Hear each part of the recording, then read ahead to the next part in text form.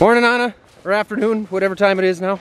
This video is gonna be way out of order. It's middle of November right now, Sunday afternoon. I've got a couple hours to kill here. So I'm gonna load a couple trucks and I'm gonna talk to you guys about the 620 Quadtrac and do a rundown on that. So don't read anything into, nothing's in order here. I'm just making this video because I know in a month I'm gonna wish that I had it. And the Quadtrac leaves tomorrow, so I gotta get it done now because I like to procrastinate till up to the very last minute.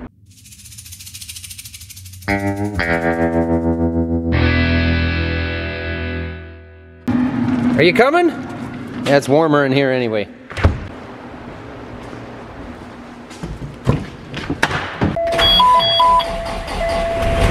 Jim and I got a few loads of corn to haul. I'm hoping to get them hauled tomorrow morning, so I'm gonna load the trucks up and see to it that Jim's out here by 4 a.m. Yeah, I'm just kidding, we're not doing 4 a.m. That's for dairy farmers. Lousy, creaky door. Drives me nuts. So I'm gonna fix it.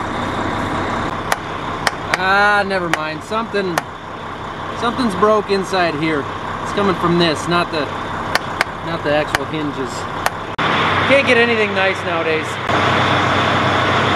Rawr.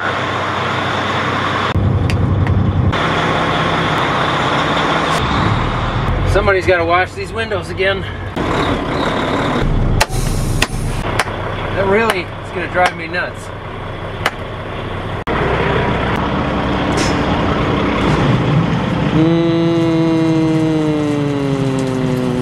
Meeny, miny, mo. Whoops! Got to do this first. Driveway closed.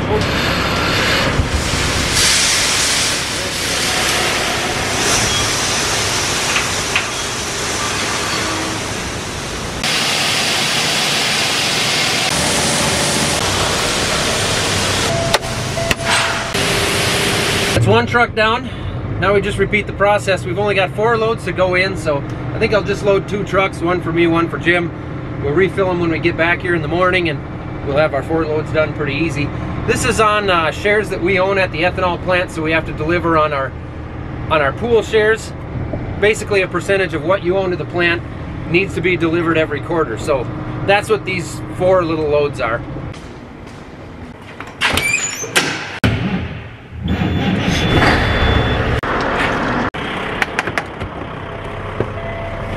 Yeah, probably.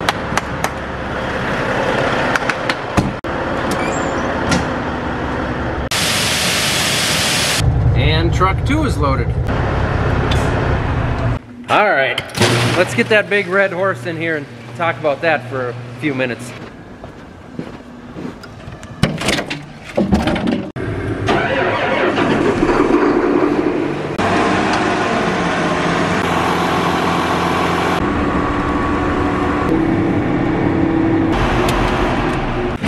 Now, I'm not a super technical guy, and I'm certainly not a machinery wizard, but I'm gonna give you the rundown of what I know, the little bit that I know about this tractor, and my experience with it. Also, in the last, 10 to 15 years, I have very little experience with Case machinery, so I was pretty pumped to try this thing out. Obviously, the first thing, this is the new Case IH Quadtrac Steiger AFS Connect 620. This has got a 6-cylinder, 12.9 liter Case IH engine in it with a rated horsepower of 620 that boosts all the way up to, I believe, over 680 horsepower when it needs it. Oh, one arm frozen. There we go. The hood lifts up. You can access everything pretty easily. Once the hood is down, everything's in there pretty tight, so you don't get trash building up in areas because it's all kind of sealed up here. So you don't have issues with that. They've got a massive cooling system here. You got a few pins you can pull out to access stuff and clean this system a little better. Obviously, I never had to do that. We only had it for a few hours. Everything stayed really nice and clean. But they've got a monstrous cooling system on this thing to handle those conditions where it needs that. The track system here. Next year, I'm told, marks 25 years since the Steiger Quadtrac came out. These have got a cast system on here. They're supposed to be able to handle up to 64,000 pounds, and they are self-tensioning, so you don't have to worry about hooking up to them and retensioning the tracks constantly. Maintenance-wise, obviously, this thing wasn't around for too long, and we've never owned a Quadtrac ourselves. There's a lot of moving pieces and parts in there, but After 25 years, I'm guessing they got some stuff figured out here. You know, I can't say, but they ran well for us. I also really like being able to have an articulate with a large footprint on the ground that isn't so wide. So it's nice that way. You've got the tracks set in here when you're going down the road. See if you can see the back of it there. I can't tell you exactly how wide it is, but it's a lot narrower than having an articulate with dual 800s on it or some triple whatever you might put on there, triple 650s or whatever. It's a lot narrower than that, so it is nice for going down the road that way. And for taking up space in the shed. Inside here, one-handed again, you can access the def tank. You can access your main disconnect here. We've got the battery posts, filters that are easy to get to down there for your hydraulic system. There is, this is the main fill for the def tank. This is the tank here. It's got a 66-gallon def tank. There is also a fill over on the other side if you want to fill this tank from the other side. Back here, 455-gallon fuel tank. It is a monster, which comes in handy, obviously, anytime on a big high horsepower tractor. Speaking of the fuel tank, the efficiency on this, again, we didn't run it for a ton of hours, but it seems as efficient as anything else. Again, I don't want to get too technical, but it seems as efficient as anything else. It seemed to do a good job. I didn't notice it burning through a ton of diesel. It was burning a fair amount of def, but I think that's the higher horsepower doing heavy tillage work. I think that's why I thought it was burning a lot of def. We don't have many def machines out here that we run, so I'm not used to that. So again, I can't really compare. For filling here, you've got your step system to get up into the tank here. It's also got this handy little spot to throw the diesel handle so that you can climb up here and access the tank. Also in the same area, we've got the washer fluid fill. This is the other def fill on the left-hand side, and we've got our Hytran fills here as well. All of it's easy to access. I like how the ladder actually moves with the tractor when you turn to keep it from crowding over here. It's always accessible outside here. It doesn't get pinched inside there. It's got an independent 1000 RPM PTO back here. We didn't use it at all, but I looked up the stats on it and it shows a rated 473 PTO horsepower. So that is nice if you need that to run grain cart or anything. Up here on the SCVs, we've got 6 of them mounted on this tractor. I'm gonna look it up, but I believe you can get 8 of them. Let's see. Yep, 4 is the standard, up to 8. Obviously, there's 6 on this machine. One thing that might sound a little odd for me to even mention, but it's got this spacing in between, which, by the way, you can get to these really easy. You can clean them off really easily.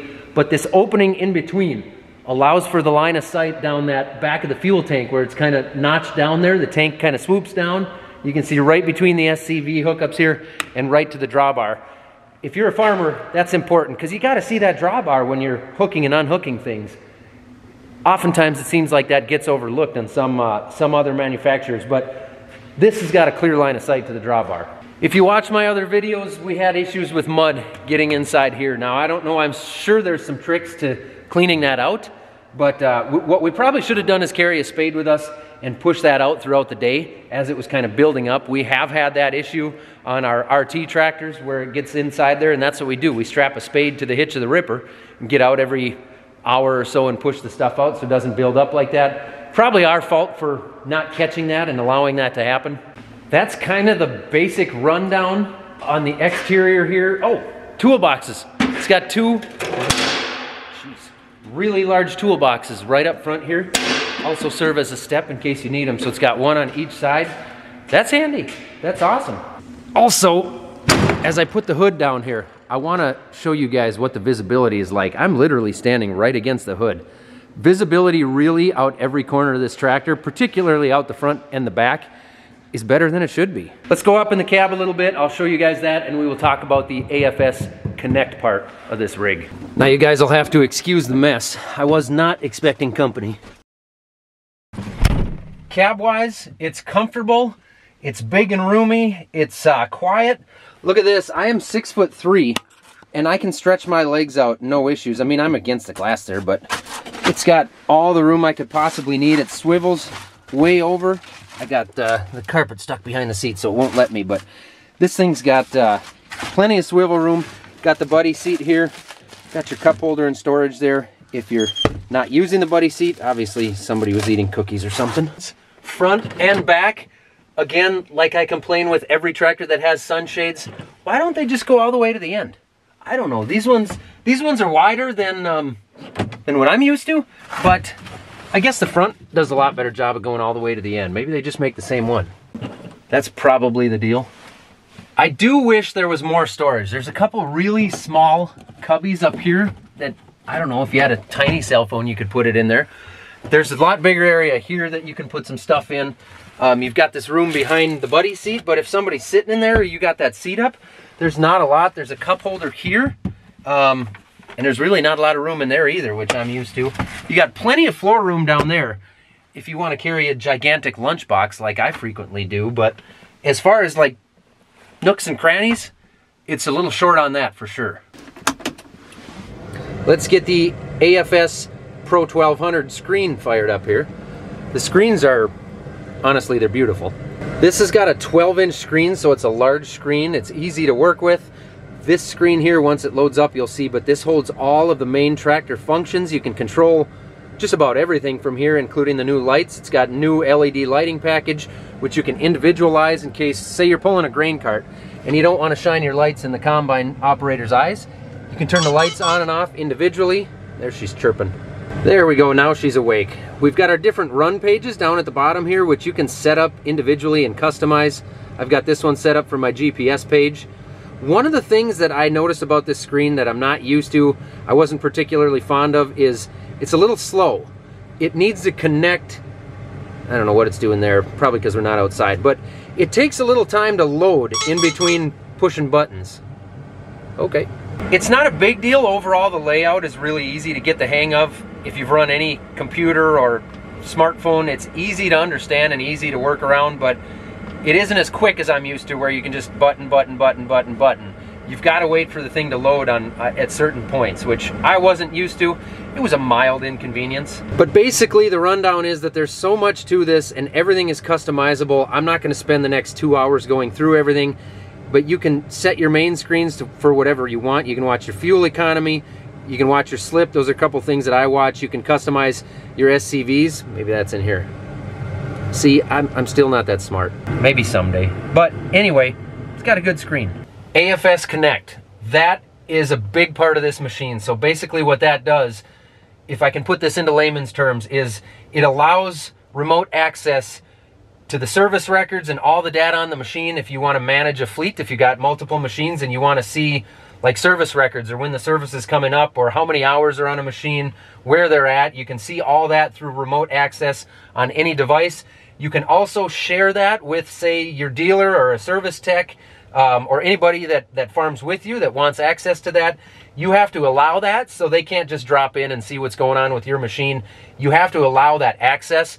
But that is the AFS Connect part of this machine. It is all connected. Anybody that you give access to can jump in here and say, maybe this is why your whatever is throwing a code at you, or maybe you need some service somewhere. Basically, it allows people to understand information about your machine if you want them to, without having to get them out here and plug it into anything. You can also transfer data with that. So I forgot to mention that. If you have any kind of harvest or planting data or whatever it may be that would be in this monitor that the machine has done, you can transfer that data to whoever may need it if you choose. Down here we've got the multi-function handle. This is also your throttle. So throttle up and down. You've got your gear shifts here, forward and reverse, your auto steer button, and all the function buttons here that you can customize to run however you want. I didn't play with the full customization of that at all. You got your SCV's levers here. Full access to stuff underneath the armrest. One thing that's kind of weird that I like, this armrest moves forward and back depending on where is most comfortable for you.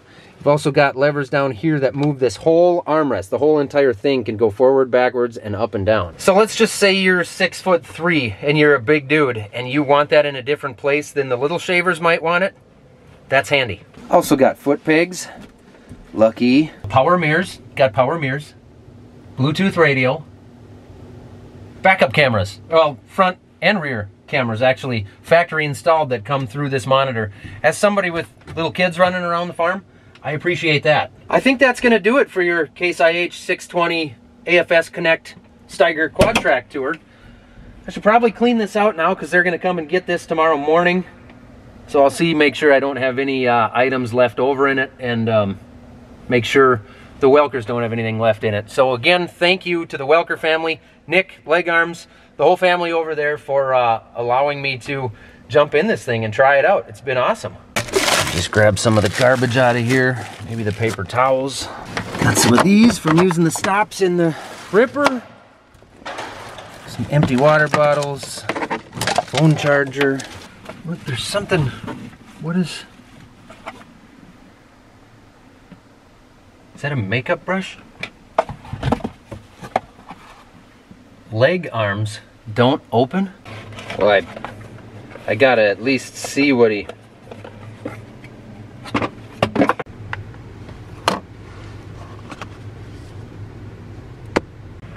I'm gonna just put those back. I'm almost afraid to keep digging. What?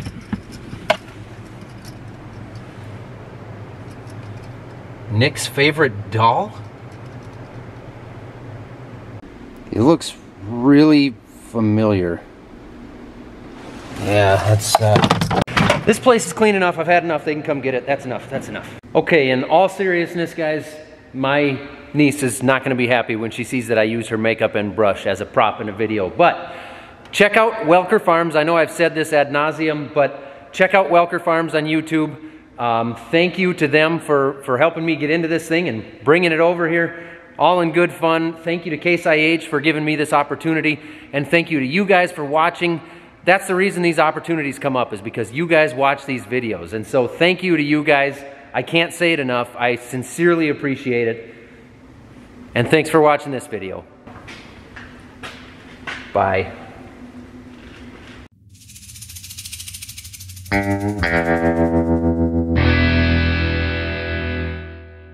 Time to take the boy deer hunting.